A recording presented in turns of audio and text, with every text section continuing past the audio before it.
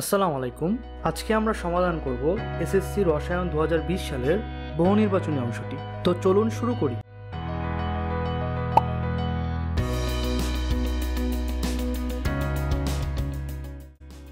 Calcium মৌলের electron বিন্যাসের শক্তি স্তর কয়টি? এই প্রশ্নটি সমাধানের জন্য আমাদের প্রথমে ক্যালসিয়ামের ইলেকট্রন বিন্যাস করতে হবে। ক্যালসিয়ামের ইলেকট্রন বিন্যাস হলো 1s2 2s2 2p6 3s2 3p6 4s2।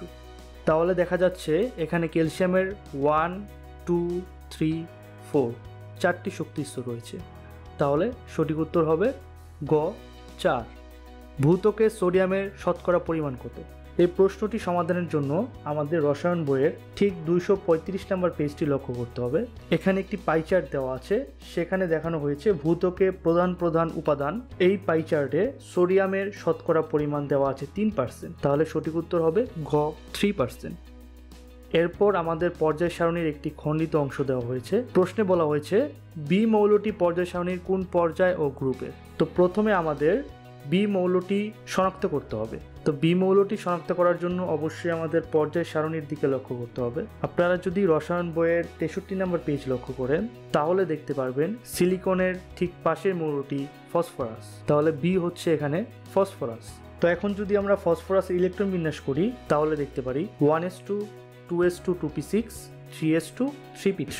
এখন কোনো মৌলের গ্রুপ নির্ণয় করার জন্য আমাদের তিনটি নিয়ম রয়েছে। এখানে আমরা 2 নম্বর নিয়মটি প্রয়োগ করব, কারণ 2 নম্বর নিয়মে বলা হয়েছে কোনো মৌলের ইলেকট্রন বিন্যাসের বাইরের প্রধান শক্তি স্তর যদি শুধু এস ও পি অরবিটাল থাকে তবে ওই এস ও পি অরবিটালের মোট ইলেকট্রন সংখ্যার সাথে 10 যোগ করলে যে সংখ্যা পাওয়া যায় সেই সংখ্যাই ওই মৌলের গ্রুপ নম্বর। তাহলে আমরা যদি এখানে ফসফরাসের গ্রুপ নির্ণয় করতে চাই 3s2 3p3 এদের ইলেকট্রনের যোগফল 5 এর সাথে যদি আমরা 10 যোগ করি তাহলে আসতেছে 15। ফসফরাসের গ্রুপ নম্বর 15। তাহলে নর্মালি আমাদের অ্যান্সার হয়ে যাচ্ছে খ নাম্বারটা। যদি আমরা পর্যায় নির্ণয় করতে চাই তাহলে পর্যায় নির্ণয়ের নিয়ম হচ্ছে কোনো মৌলের যে কয়টি শক্তি স্তর থাকে সেটাই তার পর্যায় সংখ্যা। এখানে ফসফরাসের 3টি পর্যায় রয়েছে, তাই ফসফরাসের পর্যায় হলো 3। তাহলে আমাদের অ্যান্সার হবে খ পর্যায় 3 ও গ্রুপ 15।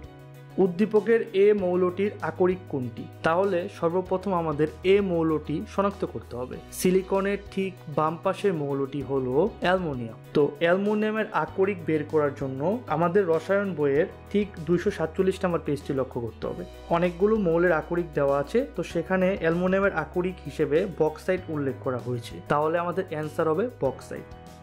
মরিচার সংকেত কোনটি? এই প্রশ্নটি সমাধানের জন্য আমাদের ঠিক রসায়ন বইয়ের 158 নম্বর পেজটি লক্ষ্য করতে হবে। সেখানে লোহায় মরিচা পড়ে এই টপিকের নিচের দিকে দেওয়া আছে মরিচার সংকেত ফেরিক অক্সাইড ডট এন অনুপানি। তাহলে আমাদের অ্যান্সার হবে গ ফেরিক অক্সাইড ডট এন অনুপানি। কোনটি মৃদু তড়িৎ বিশ্লেষ্য? এই প্রশ্নটি সমাধানের জন্য আমাদের রসায়ন বইয়ের ঠিক 182 নম্বর পেজটি লক্ষ্য করতে হবে। এখানে দুটো টপিক রয়েছে, তড়িৎ বিশ্লেষ্য 2 প্রকার, তীব্র তড়িৎ বিশ্লেষ্য, মৃদু তড়িৎ বিশ্লেষ্য। মৃদু তড়িৎ বিশ্লেষ্যের যে উদাহরণ সেখানে দেওয়া আছে পানি। তাহলে আমাদের অ্যান্সার হবে ক H2O। কোন মৌল রঙিন যৌগ তৈরিতে ব্যবহৃত হয়? এই প্রশ্নটি অ্যান্সারের জন্য আমাদের লক্ষ্য করতে হবে রসায়ন বইয়ের ঠিক 74 নম্বর পৃষ্ঠা। এখানে অবস্থান্তর মৌলর সংজ্ঞা সহ কিছু বৈশিষ্ট্য দেওয়া আছে যে অবস্থান্তর মৌলগুলো যে সকল যৌগ গঠন করে সে সকল যৌগ রঙিন হয়। তাহলে ফ্লোরিন, সিলিকন, আয়রন, অ্যালুমিনিয়াম এদের মধ্যে আয়রনই শুধু অবস্থান্তর মৌল। তাহলে যেহেতু আয়রন অবস্থান্তর মৌল তাহলে এখানে আয়রনই রঙিন যৌগ তৈরি করে। তাহলে আমাদের অ্যান্সার হবে গ আয়রন।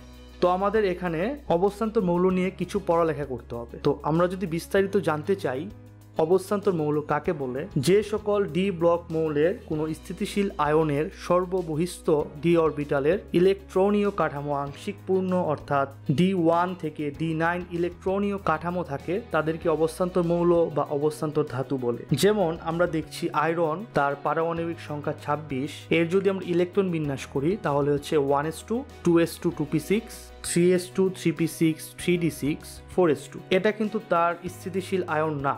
তার স্থিতিশীল আয়নের ইলেকট্রন বিন্যাস হবে এরকম আয়রন 2+, তাহলে তার ইলেকট্রন হয়ে যাচ্ছে 24। তার ইলেকট্রন বিন্যাস করলে হচ্ছে 1s2 2s2 2p6 3s2 3p6 3d6। তাহলে দেখা যাচ্ছে স্থিতিশীল আয়নেও তাদের সর্ববহিস্থে ডি অরবিটাল আংশিক পূর্ণ অবস্থায় রয়েছে, তার মানে আয়রন একটি অবস্থান্তর মৌল। কিন্তু অন্যদিকে যদি আমরা দেখি যে ডি অরবিটাল আছে এরকম মৌল স্ক্যান্ডিয়াম, তার যদি আমরা ইলেকট্রন বিন্যাস করি তাহলে আসতেছে 1s2 2s2 2p6 3s2 3p6 3d1 4s2। এটা তার নর্মাল সিচুয়েশনে। এখন তার যদি স্থিতিশীল আয়ন দেখি সেটা কিন্তু স্ক্যান্ডিয়াম 3+, তাহলে তার ইলেকট্রন হয়ে যাচ্ছে 18। তখন তার ইলেকট্রন বিন্যাস করলে হচ্ছে 1s2 2s2 2p6 3s2 3p6। তাহলে এখানে কোনো ডি অরবিটালের অস্তিত্ব নেই। স্ক্যান্ডিয়াম তার নর্মাল সিচুয়েশনে ডি অরবিটালে থাকলেও স্থিতিশীল অবস্থায় তার ডি অরবিটাল অনুপস্থিত, তাহলে স্ক্যান্ডিয়াম কিন্তু অবস্থান্তর মৌল নয়।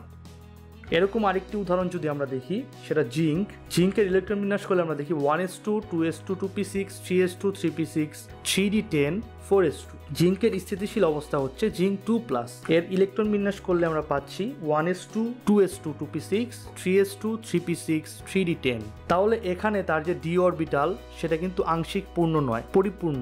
তাহলে জিঙ্কও অবস্থান্তর মৌল নয়। এটা ডি অরবিটালের মৌল ঠিক আছে, কিন্তু অবস্থান্তর মৌল নয়। আমরা কিছু অবস্থান্তর মৌলের বৈশিষ্ট্য সম্পর্কে জানব, যেমন এদের পরিবর্তনশীল যোজনী থাকে, এরা রঙিন যৌগ গঠন করে, এরা জটিল যৌগ গঠন করে, এরা প্রভাবক হিসেবে কাজ করে, এরা সাধারণ তাপমাত্রায় কঠিন, এরা প্যারাম্যাগনেটিক ধর্ম প্রদর্শন করে। তো এখন আমরা প্যারাম্যাগনেটিক ধর্ম জিনিসটা নিয়ে যদি একটু পড়ালেখা করি, আমরা আগে দেখব প্যারাম্যাগনেটিক ধর্ম কাকে বলে।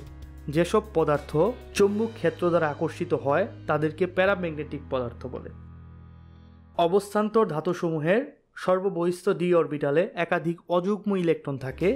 এই অযুগ্ম ইলেকট্রনের কারণে অবস্থান্তর ধাতুসমূহ চৌম্বক ক্ষেত্র দ্বারা আকর্ষিত হয়, অর্থাৎ এরা প্যারাচুম্বকীয় বা প্যারাম্যাগনেটিক ধর্ম বিশিষ্ট হয়। যেমন Fe2+, Fe3+, Mn2+, V3+, Ti3+, Ni2+, CO2+, Cu2+ ইত্যাদি অবস্থান্তর ধাতুর আয়নগুলি প্যারাম্যাগনেটিক বা প্যারাচুম্বকীয় হয়। টয়লেট ক্লিনারের মূল উপাদান। এই প্রশ্নটি সমাধানের জন্য আমাদের রসায়ন বইয়ের ঠিক 293 নম্বর পেজটি লক্ষ্য করতে হবে। এখানে টয়লেট ক্লিনার টপিকে দেওয়া আছে টয়লেট ক্লিনারের মূল উপাদান সোডিয়াম হাইড্রোক্সাইড। তাহলে আমাদের অ্যান্সার হবে ক, সোডিয়াম হাইড্রোক্সাইড। কেরোসিন ও মোমের মূল উপাদান কোনটি? এই প্রশ্নটি সমাধানের জন্য আমাদের রসায়ন বইয়ের ঠিক 5 নম্বর পৃষ্ঠাটি লক্ষ্য করতে হবে। এখানে বলা হয়েছে কেরোসিন, প্রাকৃতিক গ্যাস, মোম এগুলোর মূল উপাদান হাইড্রোকার্বন। তাহলে আমাদের অ্যান্সার হবে খ, হাইড্রোকার্বন। তুতের সংকেত কোনটি? এই প্রশ্নটি সমাধানের জন্য আমাদের রসায়ন বইয়ের ঠিক 138 নম্বর পেজটি লক্ষ্য করতে হবে। এখানে বলা হয়েছে তুতের রাসায়নিক নাম ব্লু ভিট্রিয়ল বা পেন্টাহাইড্রেট কপার সালফেট। এর সংকেত CuSO4.5H2O। তাহলে আমাদের অ্যান্সার হবে ঘ, কপার সালফেট ইন্টু 5 অণু পানি। তো অনেক সময় আমাদের কপার সালফেট ইন্টু 5H2O এর আণবিক ভর বের করতে কিছুটা বেগ পেতে হয়। তাহলে আজকে আমরা এর আণবিক ভর বের করা শিখে নিই। এর আণবিক ভর যদি আমরা বের করতে চাই তাহলে আমাদের কপারের পারমাণবিক ভর, সালফারের পারমাণবিক ভর, অক্সিজেন এবং হাইড্রোজেনের পারমাণবিক ভর জানতে হবে। তো কপারের পারমাণবিক ভর 63.5, সালফারের 32, অক্সিজেনের 16, হাইড্রোজেনের 1। এখন আমাদের এখানে কোন মৌলটি কয়টি করে আছে সেগুলা হিসাব করতে হবে। এখানে কপার আছে 1টি, সালফার আছে 1টি, অক্সিজেন আছে টোটাল 9টি, হাইড্রোজেন আছে টোটাল 10টি। আমরা যদি লিখি copper sulphate dot 5H2O equal to 63.5 plus 32 plus 9 into 16 plus 10 into 1, কপারের পারমাণবিক ভর প্লাস সালফারের পারমাণবিক ভর প্লাস অক্সিজেনের পরমাণুর সংখ্যা ইন্টু অক্সিজেনের পারমাণবিক ভর প্লাস হাইড্রোজেনের পরমাণুর সংখ্যা ইন্টু হাইড্রোজেনের পারমাণবিক ভর। তো আমরা যদি ক্যালকুলেট করি হচ্ছে 63.5 প্লাস 32 প্লাস 144 প্লাস 10 হবে 249.5। ক্যালসিয়াম হাইড্রোক্সাইড প্লাস ক্লোরিন তাদের 40 ডিগ্রি সেলসিয়াস তাপমাত্রায় তাপ দেওয়া হয়েছে, উৎপন্ন হয়েছে X প্লাস H2O। তো প্রথমে X যৌগটি শনাক্তের জন্য আমাদের দেখতে হবে 299 নম্বর পৃষ্ঠাটি। এখানে আমরা যদি বিক্রিয়াটি দেখি, ক্যালসিয়াম হাইড্রোক্সাইড প্লাস ক্লোরিন এদের তাপ দেওয়া হয়েছে, উৎপন্ন হয়েছে ক্যালসিয়াম ক্লোরো হাইপোক্লোরাইড প্লাস পানি। তাহলে এখানে X যৌগটি হলো ক্যালসিয়াম ক্লোরো হাইপোক্লোরাইড। প্রথম অপশনটি রয়েছে X যৌগটি ব্লিচিং পাউডার। এই অপশনটি যাচাইয়ের জন্য আমাদের দেখতে হবে 299 নম্বর পৃষ্ঠাটি। এখানে ব্লিচিং পাউডার টপিকের মধ্যে প্রথমেই রয়েছে ব্লিচিং পাউডারের রাসায়নিক নাম ক্যালসিয়াম ক্লোরো হাইপোক্লোরাইড। তাহলে আমাদের প্রথম অপশনটি সঠিক। এরপর আমাদের দ্বিতীয় অপশনটি রয়েছে বিজারণ প্রক্রিয়ায় বিরঞ্জন ঘটায়। আমরা জানি ব্লিচিং পাউডার কাপড়ের রঙিন দাগকে বর্ণহীন করে, এই জন্য ব্লিচিং পাউডারকে বিরঞ্জক বলা হয়। তার মানে তারা বিরঞ্জন ঘটায়, কিন্তু তাদের যে বিরঞ্জন প্রক্রিয়া সেটা কিন্তু বিজারণ প্রক্রিয়া নয়।